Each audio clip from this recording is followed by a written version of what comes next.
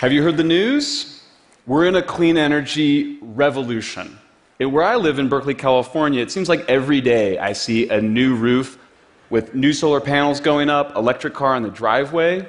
Germany sometimes gets half its power from solar, and India is now committed to building 10 times more solar than we have in California by the year 2022.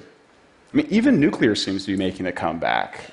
Bill Gates is in China working with engineers. There's 40 different companies that are working together to try to race to build the first reactor that runs on waste, that can't melt down, and is cheaper than coal.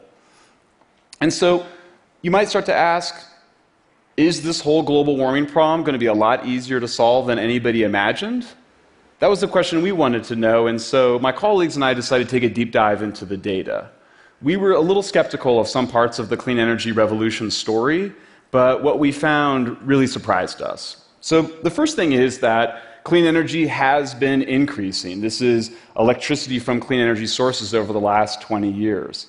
But when you look at the percentage of global electricity from clean energy sources, it's actually been in decline from 36% to 31%. And if you care about climate change, you've got to go in the opposite direction to 100% of our electricity from clean energy sources as quickly as possible.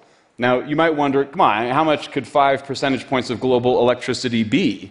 Well, it turns out to be quite a bit. It's the equivalent of 60 nuclear plants the size of Diablo Canyon, California's last nuclear plant, or 900 solar farms the size of Topaz, which is one of the biggest solar farms in the world and certainly our biggest in California. Well, a big part of this is just simply that fossil fuels are increasing faster than clean energy. And that's understandable. There's just a lot of poor countries that are still using wood and dung and charcoal as their main source of energy, and they need modern fuels. But there's something else going on, which is that one of those clean energy sources in particular has actually been on the decline in absolute terms, not just relatively, and that's nuclear. You can see its generation has declined 7% over the last 10 years. Now, solar and wind have been making huge strides, and so you hear a lot of talk about how it doesn't really matter because solar and wind is going to make up the difference. But the data says something different. When you combine all the electricity from solar and wind, you see it actually barely makes up half of the decline from nuclear. Well, let's take a closer look in the United States. Over the last couple of years, really 2013, 2014, we prematurely retired 4 nuclear power plants. They were almost entirely replaced with fossil fuels. And so the consequence was that we wiped out almost as much clean energy electricity that we get from solar. And it's not unique to us. I mean, people think of California as a clean energy and climate leader, but when we looked at the data, what we found is that, in fact, California reduced emissions more slowly than the national average between 2000 and 2015. What about Germany? They're doing a lot of clean energy. But when you look at the data, German emissions have actually been going up since 2009, and there's really not anybody who's going to tell you that they're going to meet their climate commitments in 2020.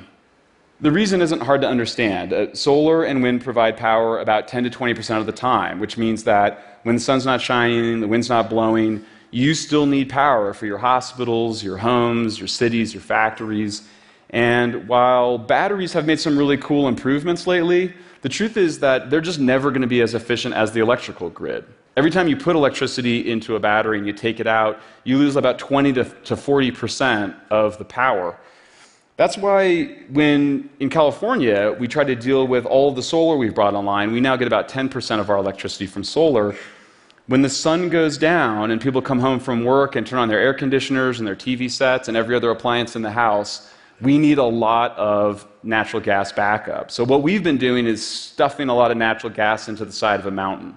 And that worked pretty well for a while, but then late last year it sprung a leak. This is Aliso Canyon, and so much methane gas was released, it was the equivalent of putting 500,000 cars on the road. It basically blew through all of our climate commitments for the year. Well, what about India? Sometimes you have to go places to really get the right data. So we traveled to India a few months ago. We met with all the top officials, solar, nuclear, the rest. And what they told us is they said, we're actually having more serious problems than both Germany and California. We don't have backup. We don't have all the natural gas. And that's just the start of it. We say we want to get to 100 gigawatts by 2022, but last year we did just 5, and the year before that we did 5. So let's just take a closer look at nuclear. The United Nations Intergovernmental Panel on Climate Change has looked at the carbon content of all these different fuels, and nuclear comes out really low. It's actually lower even than solar. And nuclear obviously provides a lot of power. 24 hours a day, 7 days a week. During a year, a single plant can provide power 92% of the time. And what's interesting is that when you look at countries that have deployed different kinds of clean energies, there's only a few that have done so at a pace consistent with dealing with the climate crisis. So nuclear seems like a pretty good option, but there's this big problem with it, which all of you, I'm sure, are aware of, which is that people really don't like it. There was a study, a survey done of people around the world, not just in the United States or Europe, about a year and a half ago, and what they found is that nuclear is actually one of the least popular forms of energy. Even oil is more popular than nuclear. And while nuclear kind of edges out coal, the thing is people don't really fear coal in the same way that they feared nuclear, which really operates on our unconscious. So what is it that we fear? I mean, there's really 3 things. There's the safety of the plants themselves, the fears that they're going to melt down and cause damage. There's the waste from them. And then there's the association with weapons. And I think, understandably, engineers look at those concerns and they want to look for technological fixes. I mean, that's why Bill Gates is in China developing advanced reactors. That's why 40 different entrepreneurs are working on this problem. And I myself have been very excited about it. We did a report, How to Make Nuclear Cheap. In particular, the thorium reactor shows a lot of promise. And so when the climate scientist James Hansen asked if I wanted to go to China with him and look at the Chinese advanced nuclear program, I jumped at the chance. We were there with MIT and UC Berkeley engineers. And I had in my mind that the Chinese would be able to do with nuclear what they did with so many other things. Just start to crank out small nuclear reactors on assembly lines. You could ship them up like iPhones or MacBooks and send them around the world. I would get one home in Berkeley. But what I found was somewhat different. The presentations were all very exciting and very promising. They have multiple reactors that they're working on.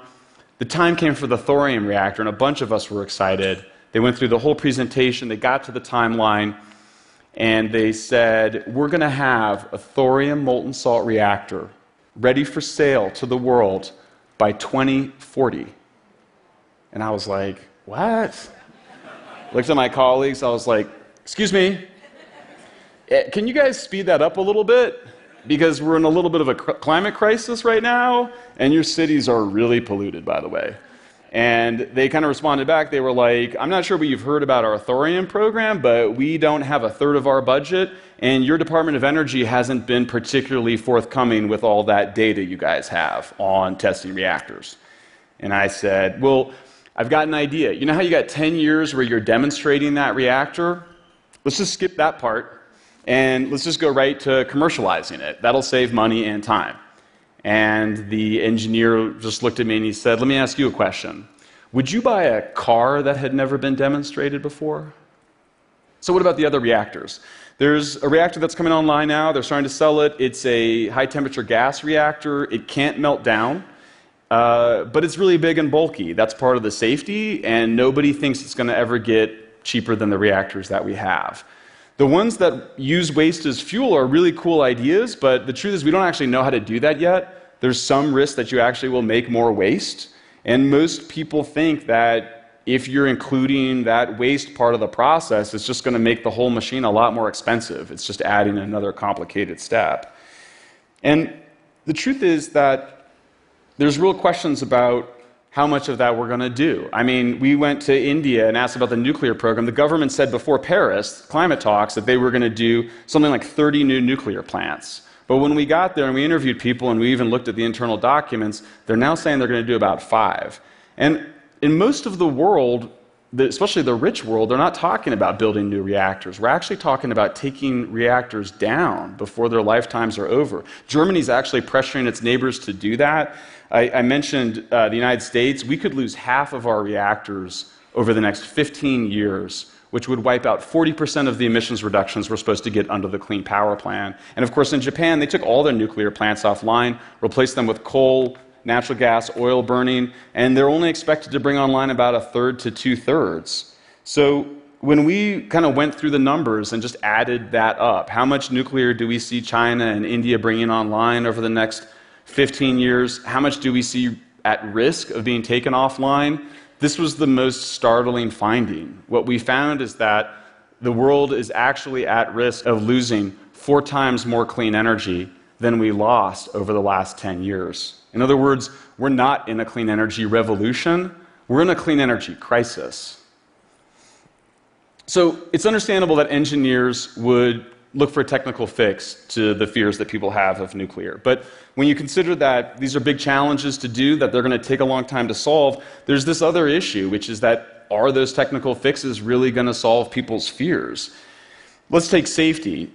You know, despite what people think, it's hard to figure out how to make nuclear power much safer. I mean, every medical journal that looks at it, this is the most recent study from the British journal Lancet, one of the most respected journals in the world, nuclear is the safest way to make reliable power. Everybody's scared of the accident. So you go look at the accident data, Fukushima, Chernobyl, World Health Organization finds the same thing. The vast majority of harm is caused by people panicking. And they're panicking because they're afraid. In other words, the harm that's caused isn't actually caused by the machines or the radiation. It's caused by our fears. And what about the waste? Everyone worries about the waste. Well, the interesting thing about the waste is how little of it there is. This is just from one plant. If you take all the nuclear waste we've ever made in the United States, put it on a football field, stacked it up, it would only reach 20 feet high. And people say it is poisoning people or doing something. It's not. It's just sitting there. It's just being monitored. There's not very much of it. By contrast, the waste that we don't control from energy production, we call it pollution, and it kills 7 million people a year, and it's threatening very serious levels of global warming. And the truth is that even if we get good at using that waste as fuel, there's always going to be some fuel left over, and that means there's always going to be those people that think it's a big problem for reasons that maybe don't have as much to do with the actual waste as we think. Well, what about the weapons? Maybe the most surprising thing is that we can't find any examples of countries that have nuclear power and then, decide to go get a weapon. In fact, it works the opposite. What we find is that the only way we know how to get rid of large numbers of nuclear weapons is by using the plutonium in the warheads as fuel in our nuclear power plants. And so if you are wanting to get the world rid of nuclear weapons, then we're going to need a lot more nuclear power.